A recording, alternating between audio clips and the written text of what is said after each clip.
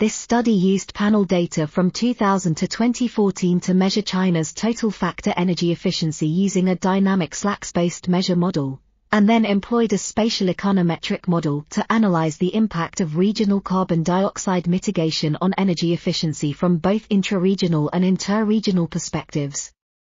The results show that while the average total factor energy efficiency increased over time, there were significant differences among regions.